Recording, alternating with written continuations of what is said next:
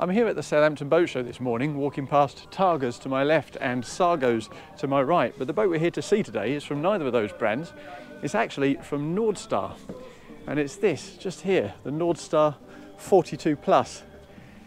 Now this is the second largest boat they do. They also do a 49, which incidentally is the largest offshore pilot house cruiser you can currently buy. But this 42 Plus is really impressive in quite a lot of ways, so let's jump straight on board and take a look at the details.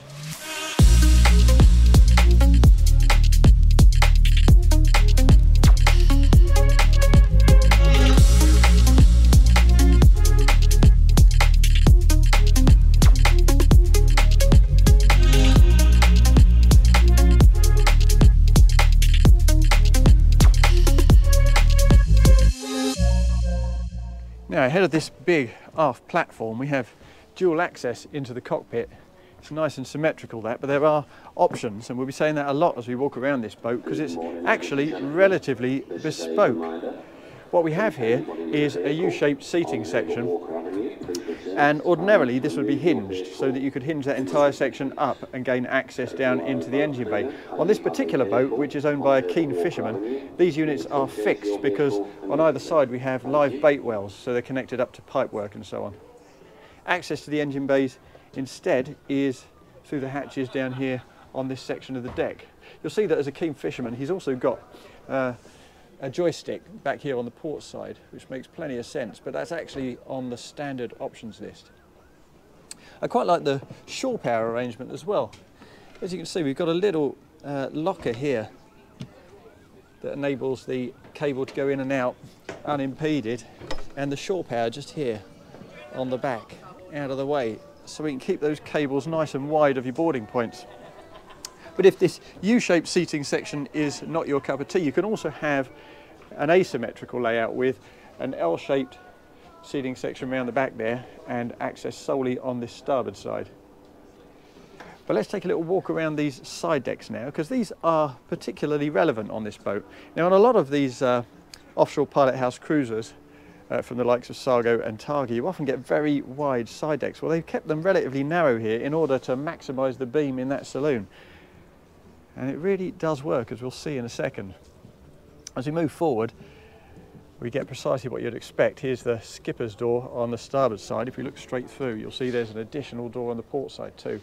A pair of side doors on this pilot house for easy access onto those side decks. And on both sides, we have side gates. I like this mechanism too, a simple twist and pull, and up it comes, this gate in its entirety, giving you fantastic access through that cut down bulwark with that non-slip tread plate. But of course it's not cut down too much, so it retains its category B offshore rating, which of course is very important on a boat like this.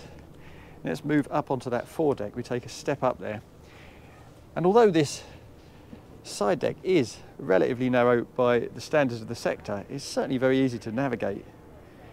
You don't feel at all hemmed in. And when we get to the bow, what we have is a central island sunbed, quite elevated, and in the centre of that a slightly elevated circular hatch. So when you have the cushions on here, you can still chuck stuff down below, you can still get light down into that forward cabin. As you'd expect, up here you also have a proper step-through forepeak,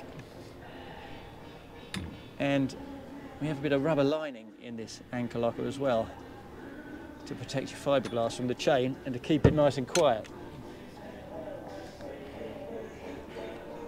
I have to say the steelwork is also very good indeed.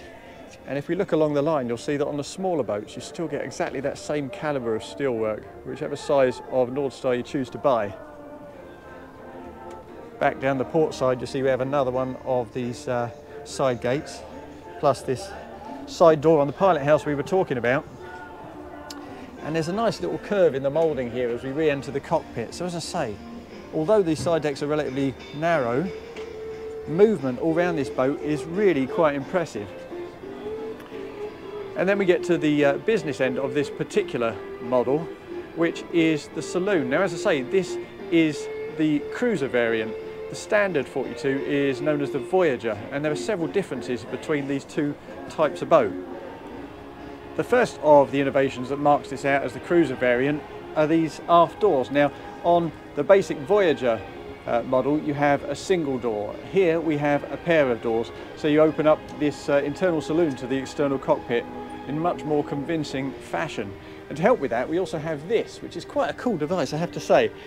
This seat goes right down into deck level, so you can perch there and face aft towards the other guys out here at the cockpit, or you can lift it up and integrate it with the rest of this dinette.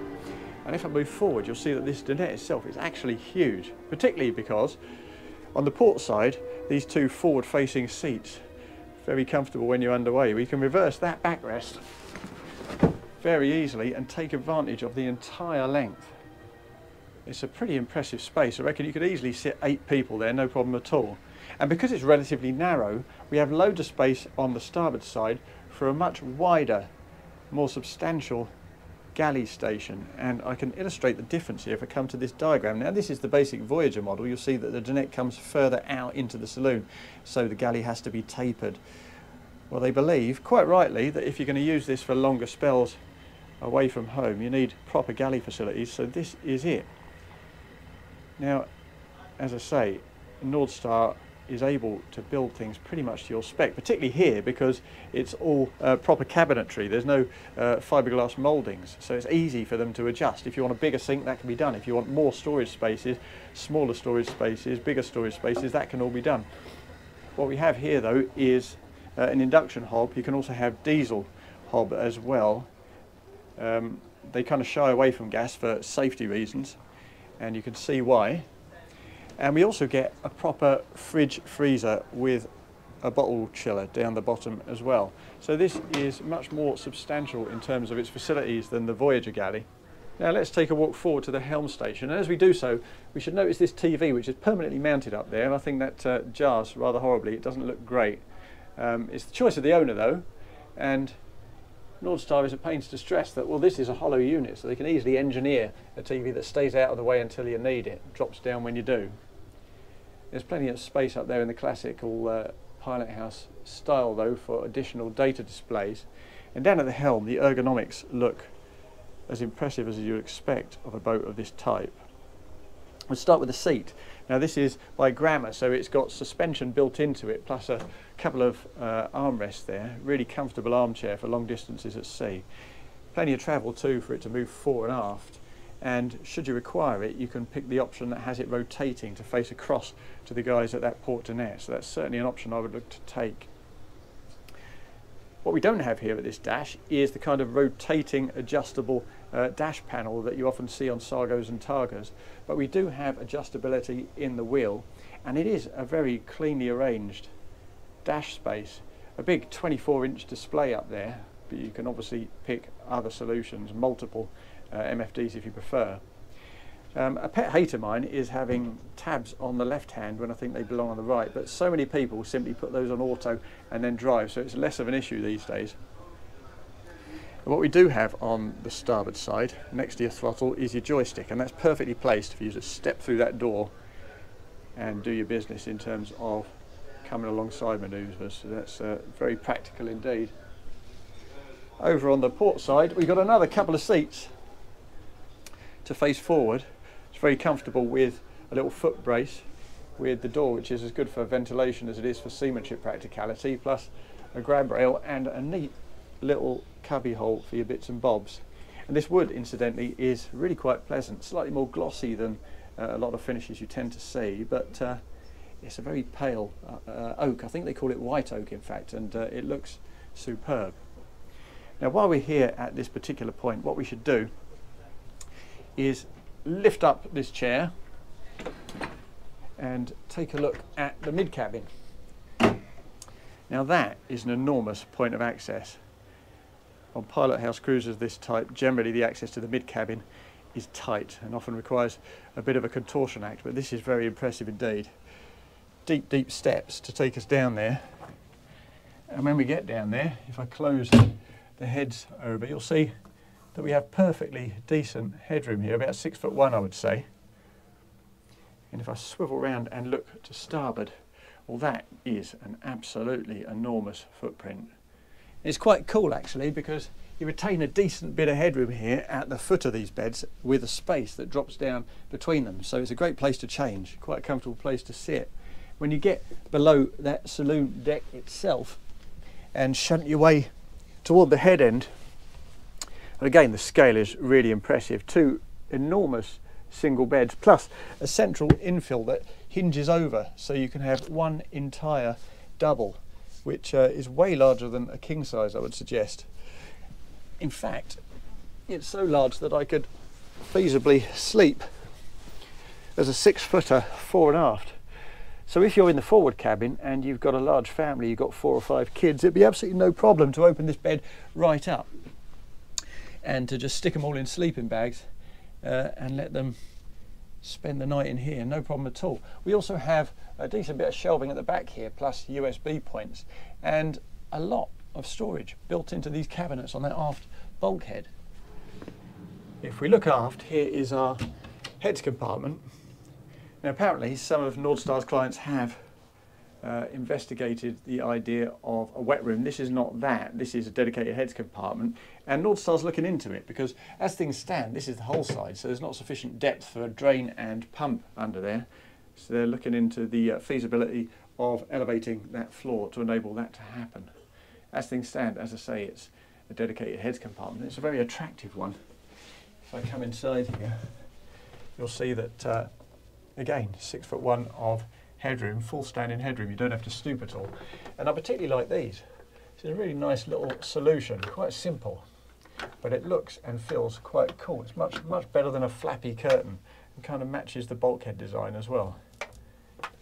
So it's a classy little space, I have to say. What you really want to do though is take a look at the owner's cabin. So we'll scoot up top, head straight down via that central companionway, and here it is. Now as you can see, it's entirely symmetrical. It's actually very attractive on account of that. You get little steps up on both sides, good access to both sides of that bed. We also get hanging storage on both sides, and I really like this. These little storage units here, again, this is quality work, proper cabinetry, solid oak, lovely little storage units those.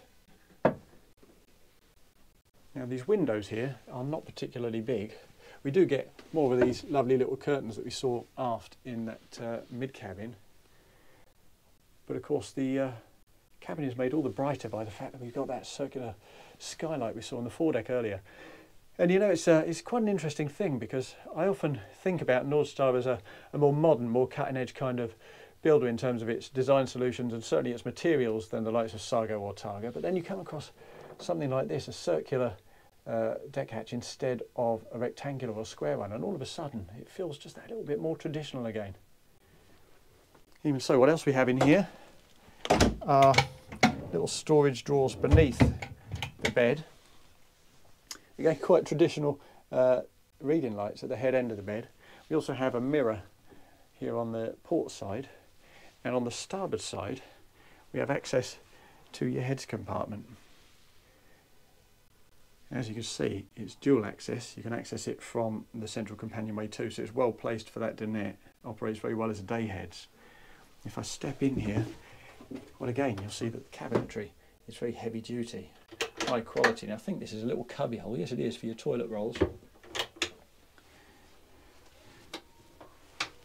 Also got a high level opening porthole, plus decent access to the wiring at the back of the dash.